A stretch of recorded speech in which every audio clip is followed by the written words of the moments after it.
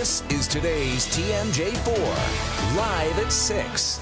Right now at 6, as boating season approaches, police in Lake Geneva are using drone technology to prevent tragedies like the one that claimed the life of a young kayaker. Rameses Huerta died after flipping his kayak on Geneva Lake last night. New at 6, Ben Jordan shows us how Geneva Lake police hope drone technology will save lives in the future.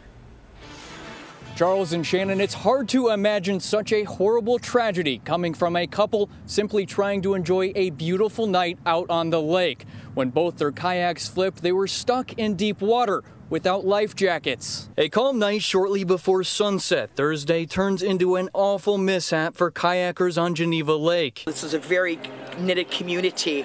I'm sure it's going to bother all of us. His tipped over.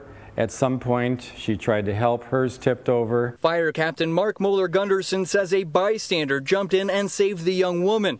Meanwhile, Huerta went under and never resurfaced in the cool 54-degree water. Without personal flotation devices and wearing clothing when you're in that kind of cold water, you quickly lose your strength. Dozens of emergency crews responded, including Lynn Police, with this drone in the air.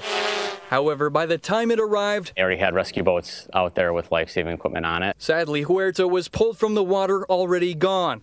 Lynn Police Captain James Bushy says these rescue calls are the reason they've recently added life-saving gear to this gadget. Then we would just raise the landing gears, the hook opens up and it drops. An addition that costs less than $50, but an important one that's first of its kind for law enforcement in the area. Especially, with the limited manpower. The Lynn Police Department has just one drone. However, 5 officers are trained to use it. They plan on keeping it in a squad just in case they get the call. Reporting in Lake Geneva, Ben Jordan.